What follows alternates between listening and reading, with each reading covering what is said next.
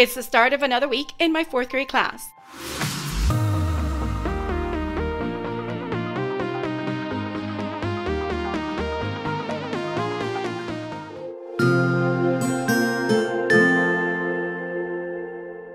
Welcome. If you're new to my channel, my name is Marily Sanchez and I'm a 4th grade teacher in South Florida. Today is Monday, April 8th, 2024, and it was the solar eclipse day. I know that from Miami, we only saw a partial solar eclipse, but it was way cool. And we made sure that the students watched the live NASA live stream from YouTube on the big Promethean board at the last hour of the day so that they could see how the total eclipse was affecting different cities across the United States, which was very exciting. And of course, they got to listen to a lot of different NASA scientists.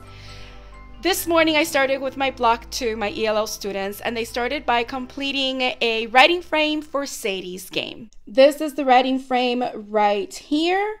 This is my answer key. I had students use the story in their Reading, Writing Companion and Wonders to help them come up with the answers. I also used my daily slides, and I have this cool little GIF today. And this is the word bank or the word box that I gave them so that they could use it to go ahead and complete their assignment. After that, the students went ahead and took their scaffolded reading assessment. This one was The Best Kid Brother, which was a realistic fiction, and they have all their scaffolds, and they answered 5 questions on this particular story. Then for writing, we were looking at comparing with the word good. Of course, from good, we go to better and then best. And then we were comparing with the word bad. From bad, we go to worse and then worst. So that's what we worked in our writing lesson for today. Then it was turn for that group to get their treats for today. So I laid it out just like I did for my class on Friday, my homeroom on Friday, and they got their treats and we watched a little bit of Elemental on the board for a few minutes while they ate their snacks. Then it was time for me to get my homeroom in the afternoon, and they started by working on their reading assessment for the same unit, Wonders Unit 5, weeks 3 and 4. I know the students didn't finish because after that they went to PE, and after that we did the Eclipse live stream. So I'm going to give them time tomorrow morning when they start with me so that they can finish that assessment and I can put that final grade in the grade book. My friends, that is all that I have for today, Monday. I will see you tomorrow. Hello, everyone. Welcome to the end of the day, Tuesday. And we had a pretty good day. I'm just super exhausted. This morning, I completely forgot that I was administering the last part of the Access for ELL's assessment. It was a listening comprehension assessment.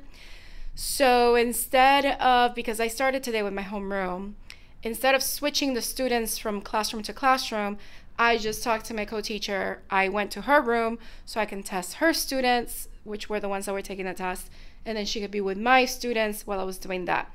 The good thing is that testing took about 30 minutes, and then I was back with my students, making sure that they were finishing their assignments, and they were also working on finishing the assessment that they started yesterday on the computer for the last unit that we finished. So that group pretty much worked on doing that. And some of the assignments that they were doing today are similar to what my ESOL students started with yesterday, which starts off with comparing with good. We're using comparative adjectives. And then on the back, they're comparing with bad. And then as they finish that, they completed this one just so that I can see their understanding of it and I can adjust my lessons accordingly. And then they started reading this passage on the Eastern influence, since we're looking at a new unit on how can learning about the past help us understand the present. This one happens to be on the influence of Chinese or Asian immigrants. So here are some information. They needed to answer the questions here, and they needed to complete the graphic organizer, which in retrospect, I should have added more spaces for them to fill in important dates, but I kind of show them how they can cluster some of the events, put them in order by clusters, and then when we go over it on Thursday, I'll explain it to them a little better. With my afternoon group, which ended up being my ELL students, we were introducing the new unit, which is Wonders Unit Week 5, Unit 5, Week 5.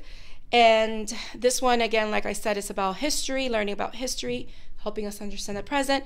So I gave them my new introduction to the unit handout. So this is the handout right here where they needed to write something that they learned from the opener video. something they found surprising from the study blast, and something that they learned from, or that they liked, from the read aloud. And just like I shared with you last week, I used Classroom Screen. This time it's like a spring screen that I put together with a different video from Bear's Chill Hop. And I created images for each of those things that the students needed to do. So learned after the video, surprising after the study blast. And again, I could put a timer here, put the music on so they can have nice lo-fi music as they work. And then the last one here, of course, is light.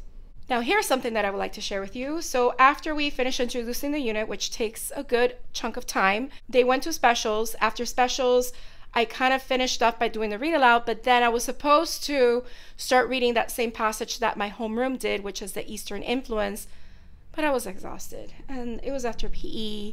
And this is kind of like a note to myself to make sure I incorporate some kind of fun lesson or activity, especially for the afternoon or even for the last 30 minutes or so of my morning class, just to like get me going and get them going, because if I'm feeling exhausted and tired, I'm sure they are as well. So something that I've been reflecting on since the school day ended, and I wanted to share it here in the video. So maybe some of you have felt that way before, especially now that we're coming to the last 8 weeks of school. I can't believe I'm saying that, but yes, the school period, or the school year actually, is ending in 8 weeks, which is crazy, but it's the truth. So anyway, I'm exhausted. I'm gonna grab my things and go. Tomorrow is a teacher planning day. I will be coming to work and the students won't be here, but I'm gonna get ahead in a couple different things that I wanted to do. And yeah, the students will be back on Thursday and I'll let you know how that goes. I will check in with you tomorrow during my planning day so I can at least let you know what I wanted to accomplish for tomorrow and what I actually ended up doing. And this is how tired I am that I forgot to finish my train of thought in that last clip. So instead of reading the Eastern influence like I did with my homeroom, or they did independently, but I was gonna make sure I did it with my ELLs, I showed them the weekend wrap from vocabulary from last week that was published on Friday, April 5th. I went over it with them so they understood the big news events that happened that week. And I did vocabulary weekend wrap junior. And then after that, we did the 5-question quiz just to show their understanding of that. At least it was kind of exciting and fun, but I want to incorporate something else that maybe has movement or a puzzle, or, you know, leaning towards the fun ways that my students love to learn. So just keeping that in mind for future plans. And one last thing, see, I'm so tired. Today is National Unicorn Day. Yes, April 9th every year, National Unicorn Day. So I am wearing my unicorn is my spirit animal shirt.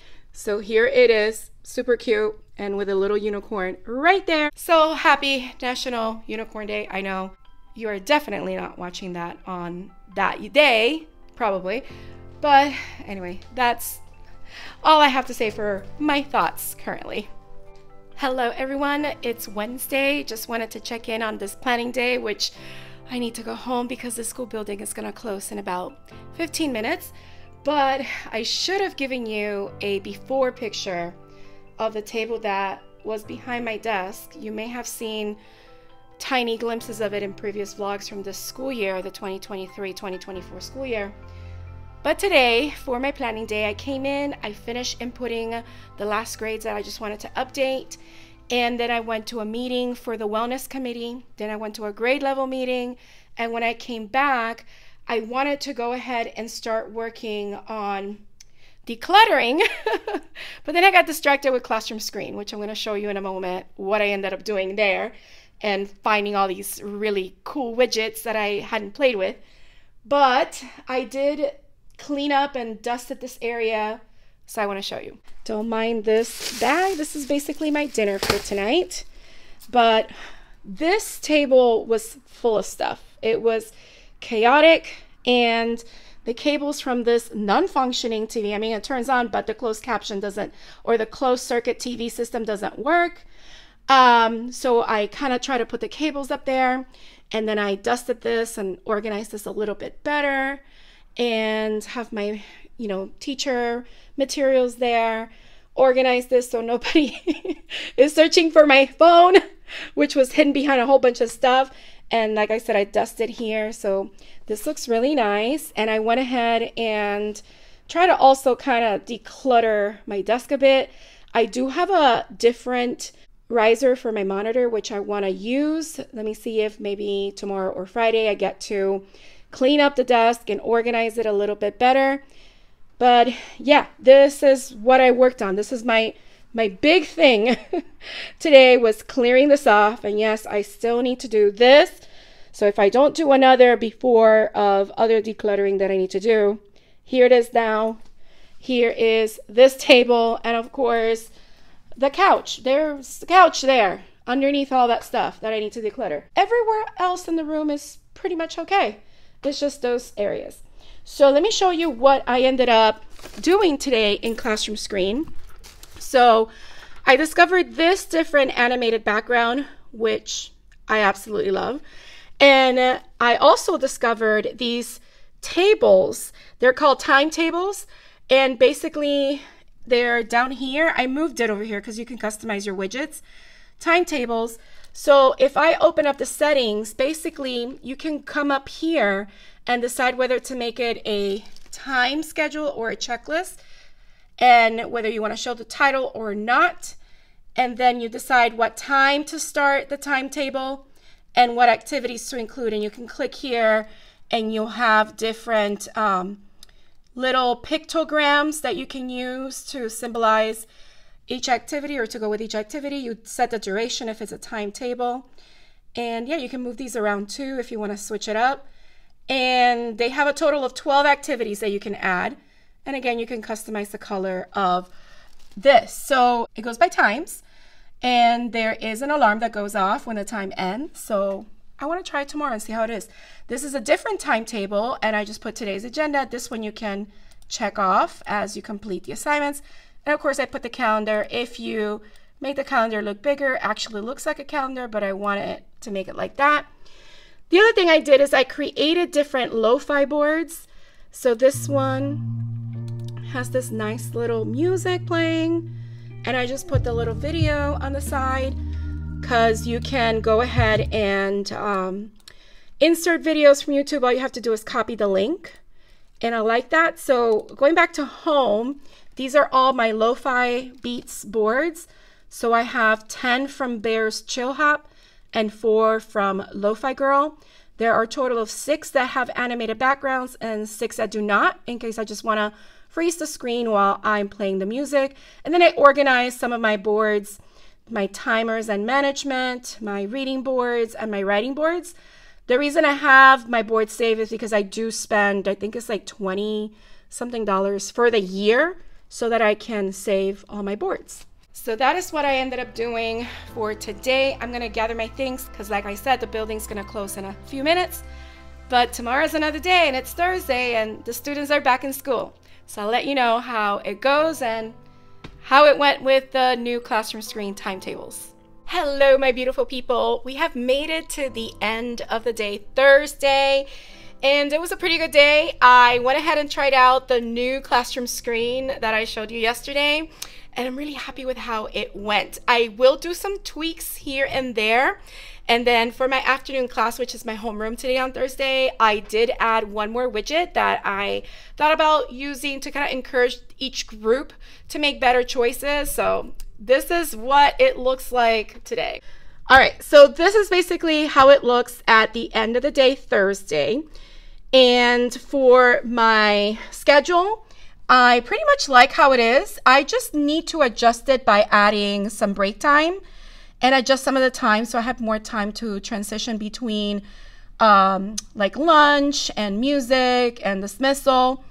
With my agenda, I really liked it. With my afternoon group, we basically got through the introduction. I know it was very ambitious of me to think that we can get through more than this. I mean, we did start reading the Eastern influence, but we didn't finish. We went on a few tangents because my afternoon class today is my advanced group, so they have questions, and then we go on tangents on different topics. So that happened, and then they have questions, and it moves on.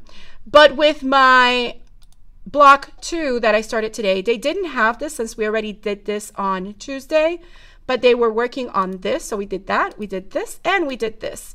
So we didn't get to this with my block 2. So tomorrow I'm going to move that over.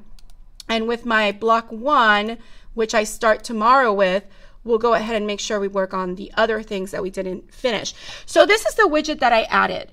I do have them by different groups that are Minecraft themed. And I decided to do this scoreboard. So this is another widget that is on Classroom Screen. Oh, and I switched it to dark mode, so it looks like this now. So with the scoreboard, there's different options, and I chose the rocket option. So if I go into settings, I call it rocket, but it's the race option. They also have points. They have home away, but I thought the race would be a cute one to use. So I did add the teams. And there's different ways to like reset their score. I'm not going to reset it until next week. So I'm keeping their score as is for now.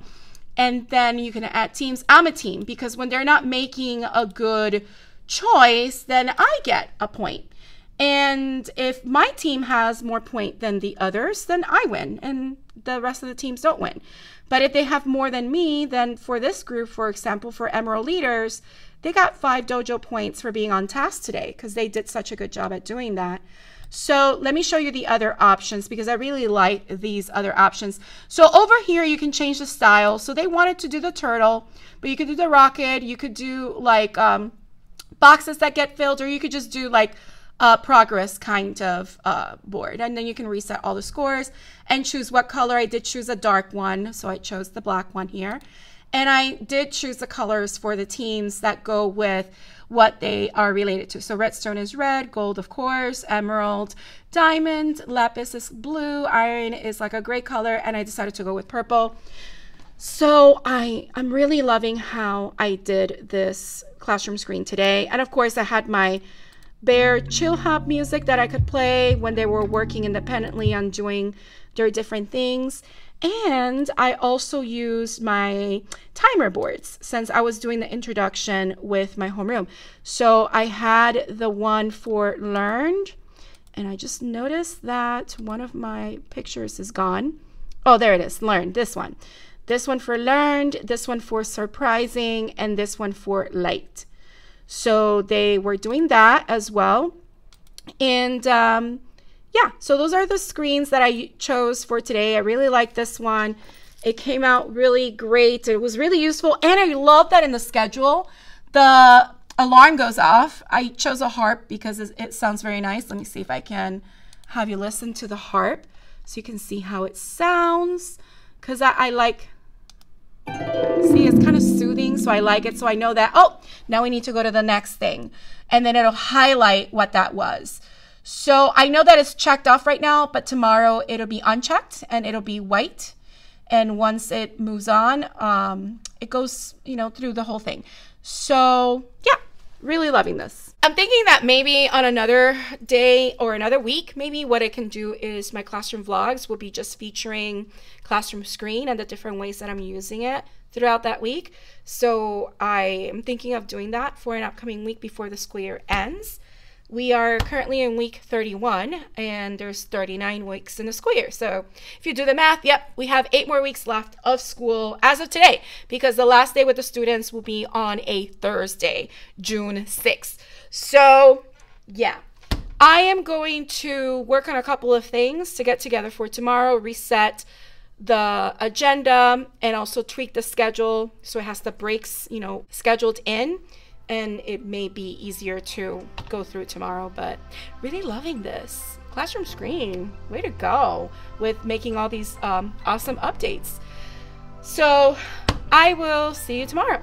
Hello everyone, it's the end of the day Friday and I've been here for a long time getting all my lessons and papers and copies done for next week. I had 2 things that I wasn't able to copy, but I left it on my desk so that on Monday I can find some time to get it done. One is the homework for next week and the other one is a test that my ELL students will take next Friday.